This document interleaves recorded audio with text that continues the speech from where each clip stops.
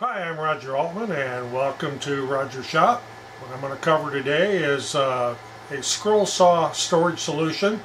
In the past I've always stored my scroll saw blades either in the little vinyl package they come in. I generally buy Flying Dutchman brand, or they are in a DeWalt T-Stack drawer and they get all mixed up, and then when you go to try to pick a blade, especially as I'm getting older, my eyesight's not what it used to be. It's hard to tell what's what. So made this little organizer here, and I'll get into the dimensions of it in a minute and what everything is in it. But what's nice is they don't fall out, but yet you can easily take one out. The plastic caps on here, take one out of here, it's an empty one. They just pop out, put your blades in, pop this back on, everything fits good. Set on the bench. If it gets full of dust at the top, turn it upside down, dump dust out, or vacuum it out, or blow it out, either one. Okay, so what are all the components here? The base here is actually part of an old 4x4 fence post. Happened to have been Western red cedar. Watch I don't drop that on my foot. And what I did was I ran it through the planer. You could do the same thing on your table saw, and I cut it down so it was 3 inches square. It was originally 3.5, but it was severely weathered. Then I set the blade up 1.5 inches, set my fence to 1.5 inches, made 2 cuts, one this way, made an L shape. And then I needed to know what size holes I needed to drill and do a layout. So what I did was I bought these here tubes. They're actually plastic test tubes. You get 48 of them for $14 on eBay. They're 150 millimeters long, and the diameter of them, well, I don't remember what the metric diameter was, but the in fractional inches it's 0.610 diameter. So the closest thing I had for a drill bit was a 5/8, which is 0.625, and a Forstner bit right here. So I laid out my holes. They're 1.5 inches apart on center. The lower section is offset by 3/4 of an inch, so they turn this around the other way, so they fall in between each other, so they won't block the view of what's in there. And depth-wise, about 7/8 of an inch deep. But what I found out after I drilled these was since these tubes, grab one out of the bag here, tubes are not flat on the bottom, they have a taper, or they're rounded like this. So I took a 5/8 twist drill with a 118-degree point like this and followed through a little bit to make a bevel on the bottom and get it to bevel down. Well, they would sit better, but they were still like weebles.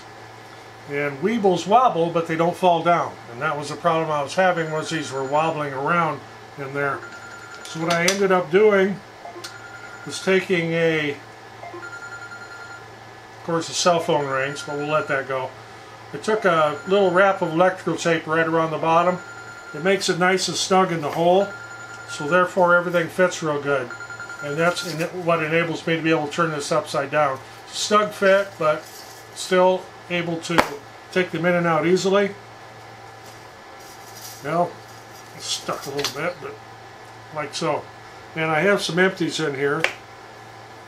What I did was after I should say before I put my blades in, I labeled each one of these little test tubes with what the blade is.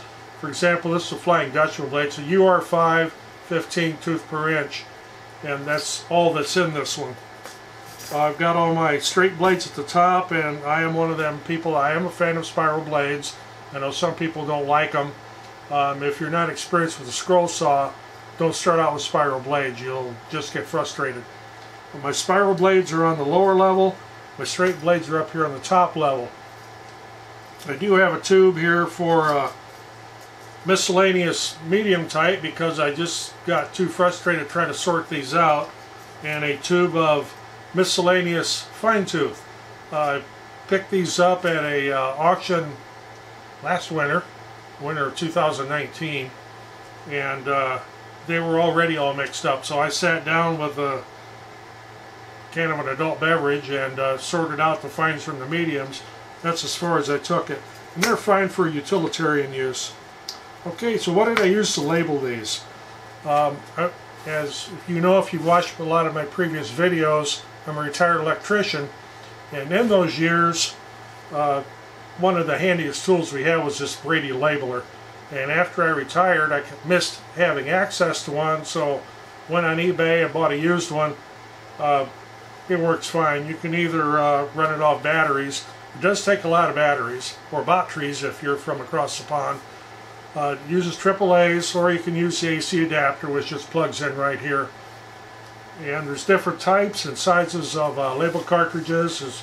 I know Brother makes one. There's a P-Touch. There's quite a few different ones, but I was the most familiar with this because I used it for years and years and years. So bought myself one of them. Now they're not cheap, but they're extremely rugged and very reliable. Okay, so this is my little solution to some scroll blade storage. You can make it whatever length you want. I just cut a length at random and then did some layout and then trimmed it down, and it's got a coat of clear varnish on it. You probably wouldn't even need to do that. I mean, it is a shop fixture, but kind of wanted it to look nice, I guess. So, hope you got something out of this, and if you did, I appreciate you giving it a thumbs up. Of course, comments are always welcome, and we're always looking for subscribers, so please subscribe.